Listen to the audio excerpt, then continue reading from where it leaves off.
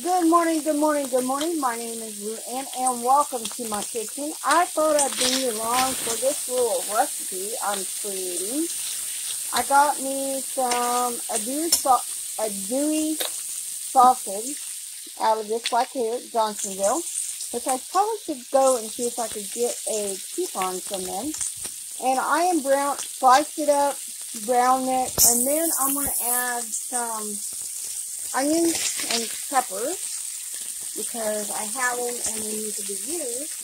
I do have water on as well because we're going to put this over some pasta. I'm going to call this fajita, even though there ain't no fajita seasoning, which I do have some somewhere.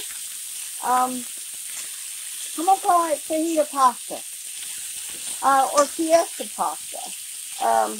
That I'm going to get these onions and peppers all browned up and caramelized, and I'll be right back. Now we're just waiting for the pasta to get done, and I'm using penne pasta for this, so that is all we are waiting on. And then I'll put it together. So I'm going to add this to my pasta, my penne pasta. Then I'm going to add a can of Campbell's Fiesta nacho cheese, which we really, really, really love. So, and then there is our Fiesta pasta. In actuality, my husband came up with this little quick recipe, throw together recipe for tonight.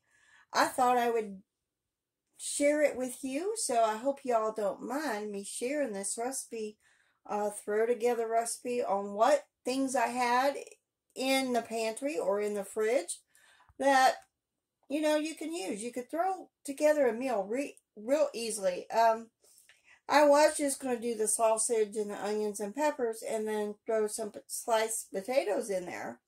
But hubby came up with a better idea using the Fiesta cheese and pasta. So that is my throw together meal. And I may be bringing you a few of those because, you know, we got to use those things that we got in our pantry and that we canned up. So let me go check my pasta and see it's about done.